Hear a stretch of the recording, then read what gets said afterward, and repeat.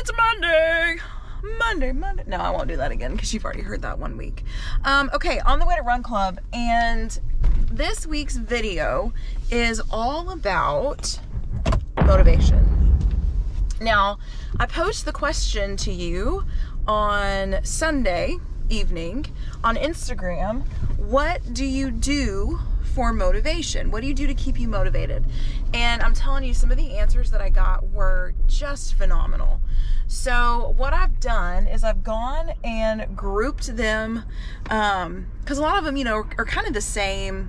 They're getting at the same thing. So I grouped all of those together that were kind of getting at the same thing. And we are going to talk about each of them over the course of this week. And one of them that you so eloquently mentioned, and please forgive the horrible shade line in the middle of my face, was running with a group or running with a friend. And since I'm on the way to do just that, I thought it would be a good time to discuss running with a group or running with friends. And if you don't have that near you, what that looks like virtually, because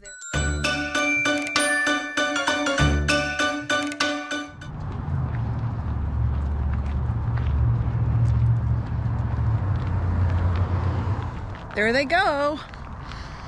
Okay, so if you do not have somebody that you run with, or a group that you run with, all hope is not lost. And here's why. These are some of my favorite groups on Facebook and Instagram who one of their favorite things to do is encourage people. And I'm gonna have those listed here on the screen. So if you don't have somebody who you can run with and that encourages you, this is a great place to find some people like that. And those of you that have experienced both, you know there is something about being out with somebody and that expectation of, hey, these people are anticipating me being there and they're gonna ask if I'm not, why I wasn't there. There's something really motivating about that. And if you're anything like me, and I'm a people pleaser, you want to make all people all kinds of happy all the time. So you're gonna do your best to make people happy, and if that's by showing up, then so be it. There have been numerous runs where I have wanted nothing more than to stay home because I didn't feel good, I didn't feel it, or I just didn't want to go. And the only thing that got me out that door was knowing that this group was expecting me to be there. So, all right, I'm gonna start running because I'm losing the light. And we know from last week's video how amazingly awful this camera does in low light. So, all right, I'll check in with you when the run's over. Bye.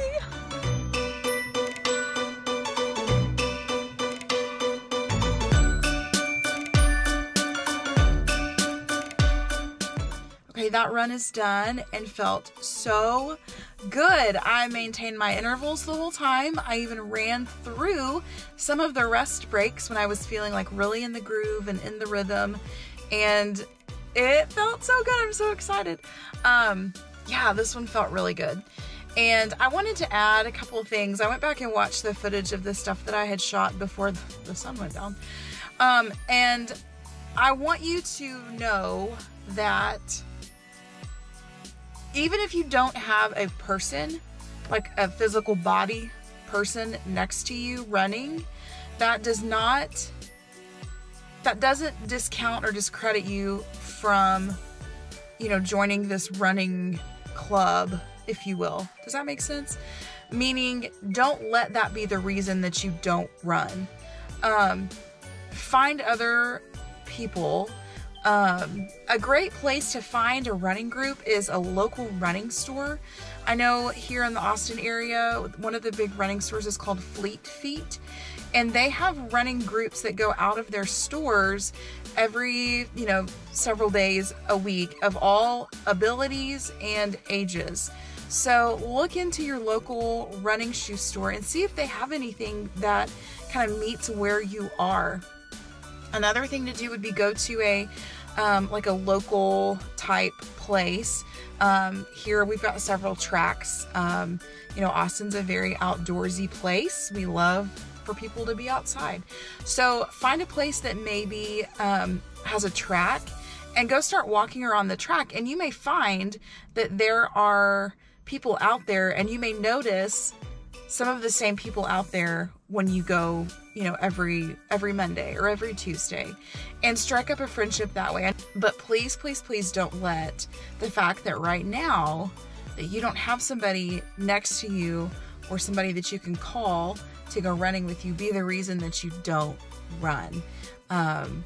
Just from the bottom of my heart, please don't let that be the reason, because you can do this, and you have friends all over the world, and the internet, thank you internet, and Instagram, that want to cheer you on.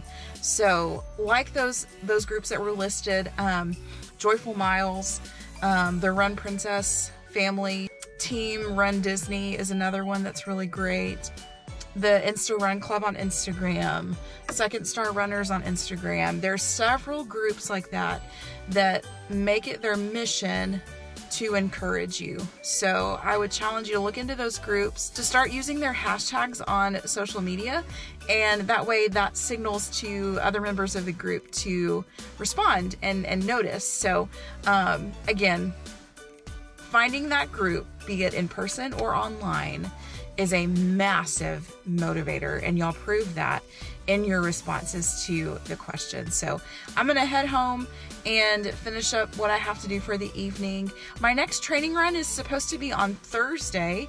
It's another 30-minute training run, and we will be talking about the next most popular form of motivation. The votes are still coming in, so I'm not quite sure what that'll be yet, but I have an idea. I'm just not gonna spoil it. So, all right. I guess I will see you through the magic of YouTube in like a second, but really in a couple of days. Okay, bye. Hey, happy Thursday. Today is chilly, so cold. Anyway, today on this quick 30-minute training run, we're going to talk about the second most utilized thing, I guess, for motivation that you all responded, and it's YouTube videos. So I'm going to mention some of my favorite channels here. I'm sure a lot of you know a lot of them already, but I'm also going to mention some of my favorite videos from those channels, okay? And shameless plug. In case you don't follow me on social media, you may have missed that, see those? Yeah? I'm one of the new Aftershocks ambassadors, and I'm so excited. Okay, let's get running.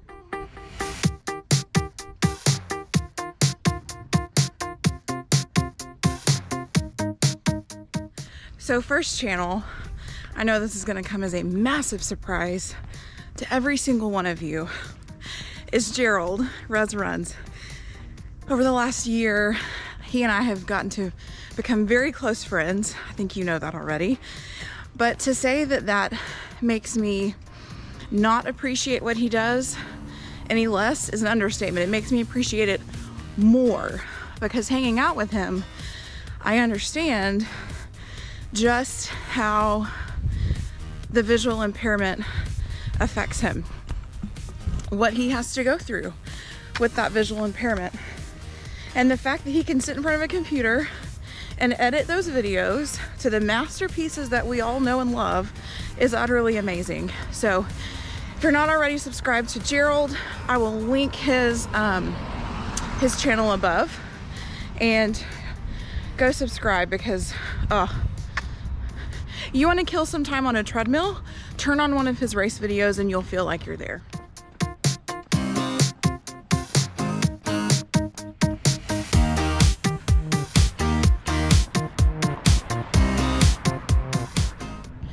Another newer channel, and I've literally only subscribed to him for a week, maybe, is the channel Run Ryan Run.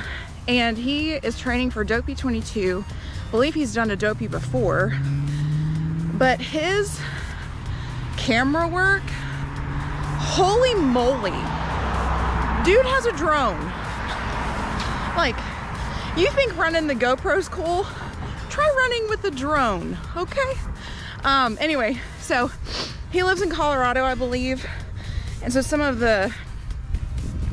one of the shots, he's like running in the snow, which better you than me, and all you see around is just like snow. It's everywhere, and it's this great aerial shot. It's just really cool. Go check out his channel, and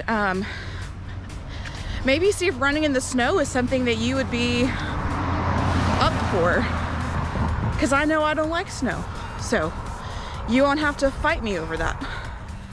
Next channel is, oh, my neck is cold. That's not what it's called. Medals and Tiaras. My friend Jerica runs that channel. First of all, just about the sweetest little lady you'll ever meet. And she runs in San Francisco. I featured her on my Inspirational Mile series, so I'll link all that above, but go check out her channel. She is phenomenal. She's a great motivator too, which, hello, we all need a good motivator, right?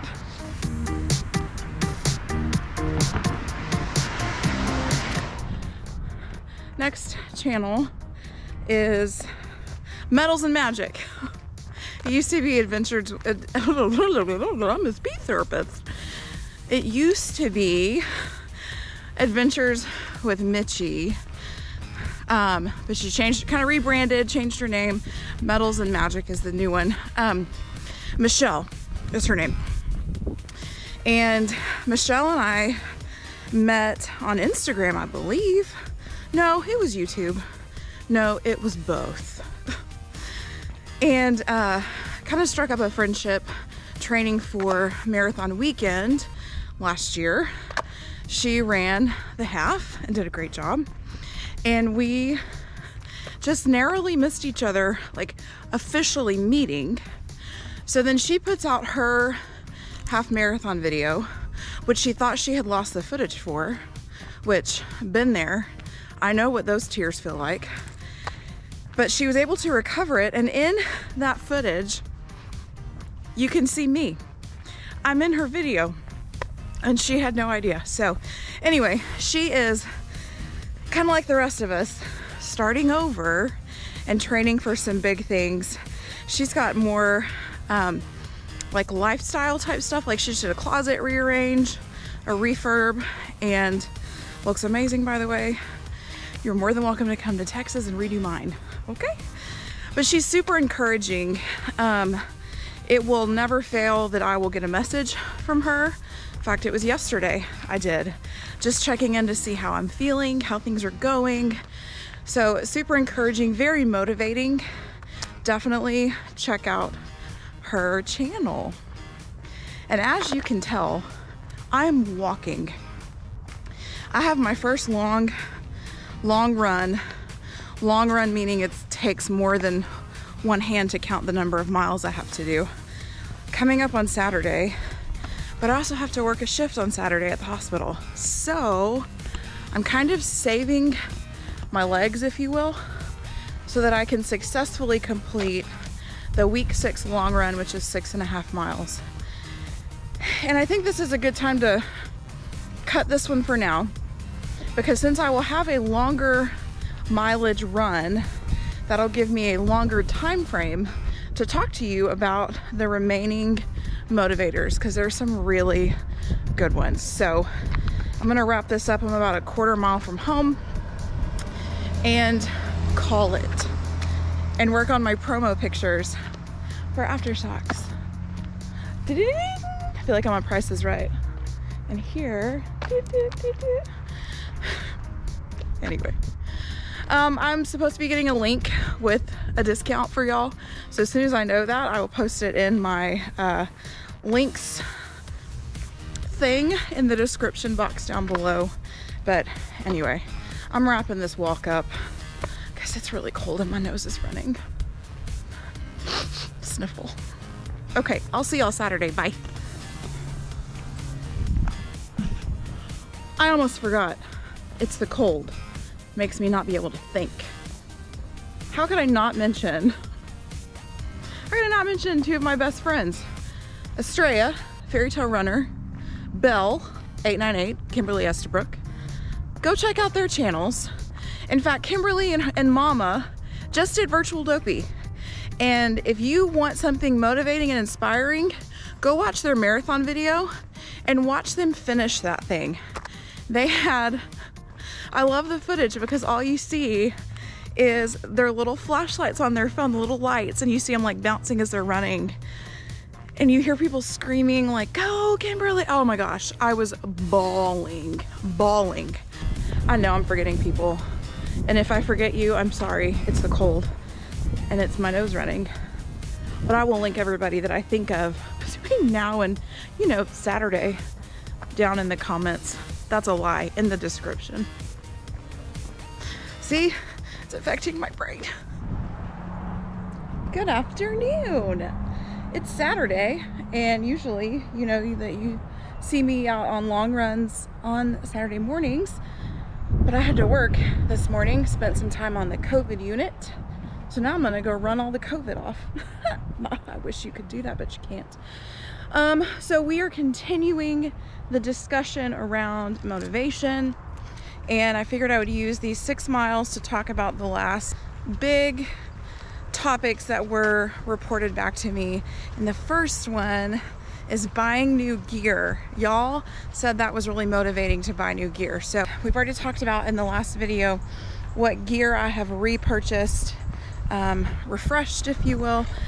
And but you know what, there's a lot to be said about a new tank top, or ladies finding like the best sports bra you've ever come across in your life, because I have, and it's called SheFit. So I'll link to their website below, but it'll change your life.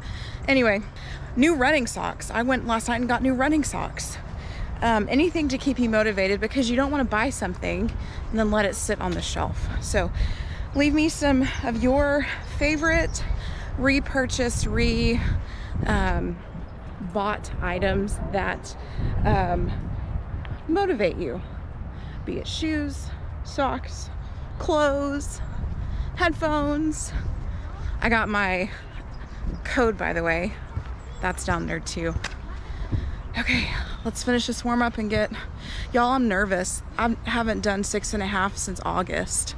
It's January, and it's also 78 degrees in January, so hence the tank top and sparkle skirt. Let's go. I hope you can see that. Right there is a monarch. Oh, I hope you can see that. There's Mimi.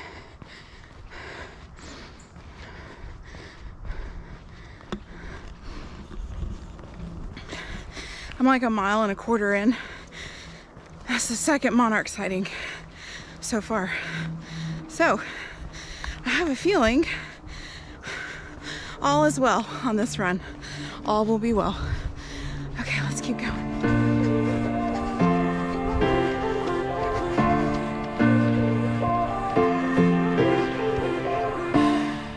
The next highest motivational thing that y'all told me, and I 100% agree with it, is having a goal race.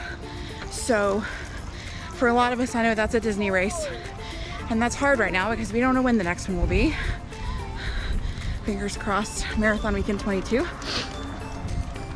But if you can find a smaller local race, a lot of those are happening. Bluebell, for example, is happening, I say locally, it's about 1 hour and 20-ish away. And that's happening. They're doing that. They're doing it at a reduced capacity. It's a very well-run race for being a local. So I have no doubt that that's going to be a great success.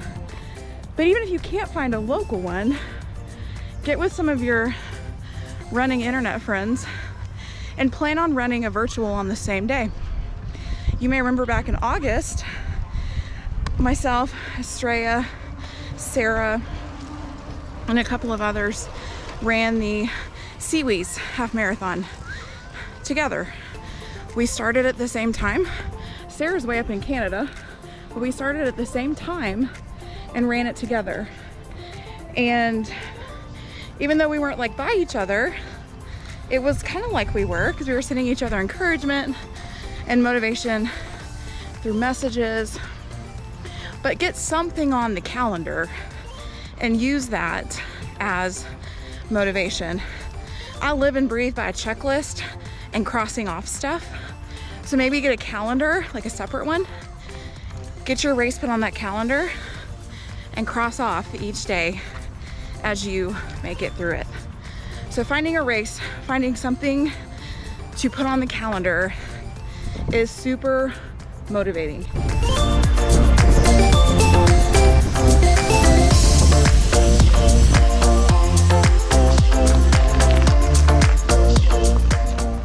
More than halfway.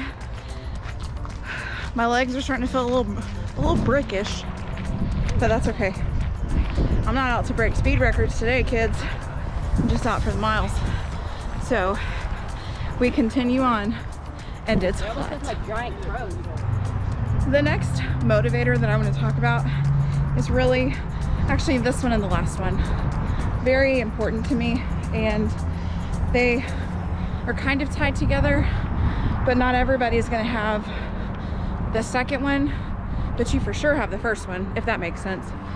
And that is to remember your why. Why did you start this?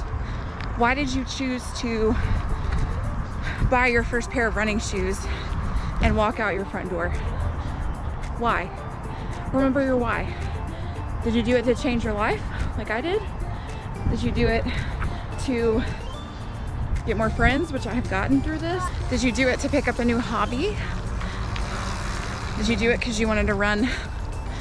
You wanted to run in Disney World and not get in trouble for it? Remember your why. All right, I'm gonna finish up this run, and then we're gonna sit, you and me, and talk about the last one, because it deserves to be highlighted and given its appropriate attention, not with an overpass going over it. I'm almost there. 4 miles in, 2.5 to go. I'll see you at the end.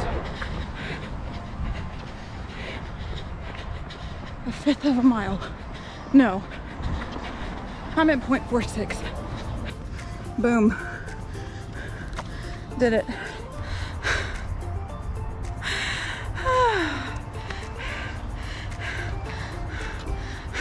Me leaning against my car. Oh my gosh. Catch your breath. 6.5.